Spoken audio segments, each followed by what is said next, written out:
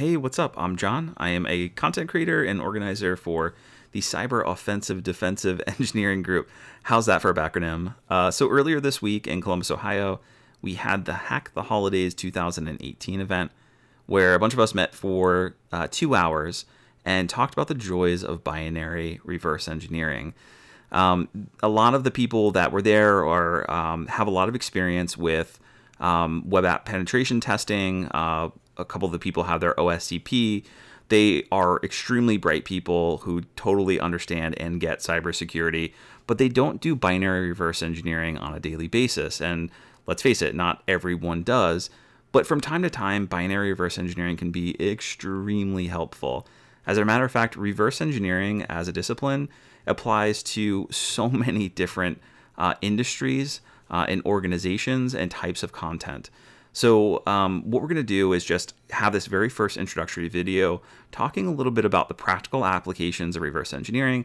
And the next video, we're going to do a primer of x86, because that's the target architecture we're going to use to get through the Hack the Holidays content. After that, we'll go sort of each challenge at a time, and there's 5 challenges. And in each one of those challenges, what we're going to do is give you strategies and talk about concepts that allow you to get your head out of the weeds and look at the forest, the big picture of what's going on. But right now, I want to get into the purpose and practical uses of software reverse engineering. So it turns out a lot of people think reverse engineering is about reverse engineering some application and coming up with all of the C code or C++ code that made that application. Reverse engineering is about answering questions. Malware reverse engineers want to know who did it, why they did it, what the thing can actually do, and whether or not that thing is changing over time if we can correlate multiple samples. Some of those things are much easier to do than others, but they're things that we commonly do. If you have a network that you're responsible for defending and you find malicious software on it, you really want to know how it got there, who wrote it, what its capabilities are, what it might have done. Like, these are all questions that you'll have. And binary reverse engineering is something that can get you there or answer those questions.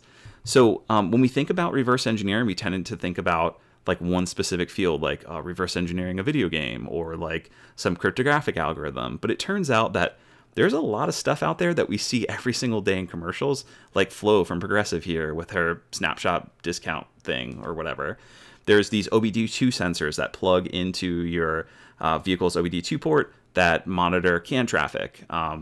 This CAN traffic can tell us information about emissions on the vehicle. It can also tell us information about how hard you're accelerating and braking and turning. There's all this information that's extracted, and some of that is mandated. It's stuff that has to be exposed due to regulatory like restrictions or laws, basically like emissions and whatnot. But it turns out that vehicles have, especially these days, many CAN buses, and each of those CAN buses can run at different speeds. You can have tons of different modules and sensors that are running on the car. Each of them are spewing out all of their own information at different rates. The payloads are different for each and every one of them. And to understand what all of that information means is a massive reverse engineering effort, because I'm telling you, there's not one automobile manufacturer. Okay, there's probably some German ones out there, but I almost guarantee you that if you go to a manufacturer and you say, can you give me a list of all the arbitration IDs on the CAN network on this particular vehicle and what it all means, they'll call up some dude, Jerry, who works in the basement, who has like a Microsoft Access database or a spreadsheet that has all this stuff listed, and it may or may not be up to date. Even if you buy a car that's the same exact car, but it just has a slightly different trim level, the data that you'll get out of that CAN bus could be dramatically different. This is not a solved problem. It's actually really, really difficult. So organizations like Comma AI that are collecting lots of information about vehicles and correlating driving data from like actual recorded video to CAN bus sensors and trying to make a correlation between all of that, that's a major undertaking, and that's not easy. It's really, really cool stuff, and we see commercials about it all the time, but nobody talks about who makes these modules and how they identify all that stuff. It turns out that there's not just one place. You can't go down to Best Buy and buy a manual on CAN traffic. You have to figure it out some way, shape, or form, and not everybody plays nice and shares that information, right? Also, there's manufacturers in really highly competitive markets. Think about the time where a developer or somebody had a new iPhone and left it at a bar, And everybody freaked out. Oh my gosh, this is a huge deal. Why is that a huge deal? It's going to be released in a couple of weeks or a couple of months. Well, it turns out that intellectual property is really important and extremely valuable to other organizations in that competitive market.